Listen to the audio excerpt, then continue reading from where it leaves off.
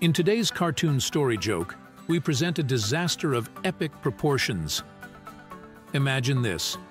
Sherlock Holmes, the detective whose brain is sharper than a ferret juggling razor blades, decides to ditch the stuffy apartment for a spot of fresh air, camping. Now Dr. Watson, bless his perpetually nervous soul, prefers his vacations with a minimum 3-star rating and a functioning espresso machine. Prepare for campfire mishaps that would make a marshmallow weep, deductions so off-base they'd confuse a blindfolded pigeon, and enough bumbling detective work to make even a cartoon squirrel detective convention raise an eyebrow. Picture Sherlock Holmes, a bloodhound with a superiority complex the size of Buckingham Palace. This brilliant but easily bored detective can crack a case faster than you can say elementary, although good luck getting him to say anything besides interesting.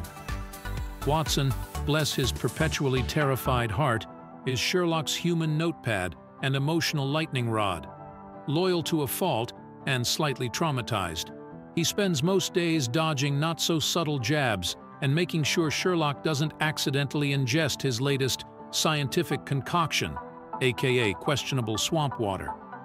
Hold on to your tutus, or tentacles if you're into that, because we're about to blast off on a wilder ride than a ballerina on Red Bull after a 5-course espresso martini tasting. There'll be stolen loot, twists that'll make your brain do the Macarena, and enough shenanigans to put a circus to shame.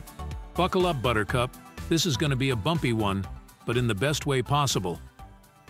A crisp autumn air filled the carriage, carrying with it the promise of a thrilling escape. Sherlock Holmes, his piercing eyes glinting with anticipation, leaned back against the plush leather seats. "Watson," he declared, his voice a low rumble, "a weekend of intellectual rejuvenation awaits us in the bosom of nature." Dr. Watson, his ever-present notebook clutched in his hand, chuckled. "Indeed, Holmes. A respite from the smog and the ceaseless hum of the city is precisely what we both require." Let's go on this camping trip, a rare escape from the smog and shadows of 221B Baker Street, is what the doctor orders. Their destination, a secluded clearing nestled amidst the rolling hills of the English countryside. The sun dipped below the horizon as they arrived, painting the sky in hues of fiery orange and deep purple. With practiced ease, they erected their tent, a sturdy canvas structure that promised a night of undisturbed slumber under the vast expanse of the night sky. After a hearty meal of roasted pheasant and steaming mugs of tea, they retired for the night.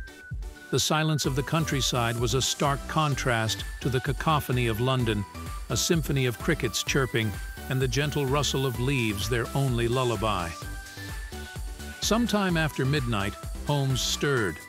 A low hum vibrated through his keen senses, a subtle anomaly in the otherwise peaceful night. He nudged his slumbering companion. "Watson," he whispered, his voice barely above a murmur. Watson, startled awake, peered at his friend through the dim moonlight. "What is it, Holmes?" "Look up." Holmes instructed, his eyes fixed on the star-studded sky. Watson, ever the dutiful assistant, followed his gaze. The sight that greeted him was breathtaking. Millions of stars twinkled like scattered diamonds, a celestial tapestry stretching infinitely above. "What does the night sky reveal to you?" Watson, his mind abuzz with the cosmic spectacle, launched into a passionate monologue. "Astronomically, it speaks of an unfathomably vast universe, with countless galaxies and planets beyond our wildest imagination. Astrologically, the alignment of the constellations hints at..." He paused, his voice trailing off as he considered the time. "Horologically, I deduce that it is approximately 3:15 in the morning." He continued, his voice gaining momentum. "Theologically, the sheer scale of the cosmos reminds us of our place in the grand scheme of things, mere specks in the grand tapestry of existence. And meteorologically, the clarity of the night sky suggests a glorious day dawning upon us." Holmes listened patiently, a faint smile playing on his lips. Finally, when Watson concluded his elaborate deduction, Holmes spoke, his voice a low, dry whisper. Watson, you absolute buffoon, He declared. someone stole our tent.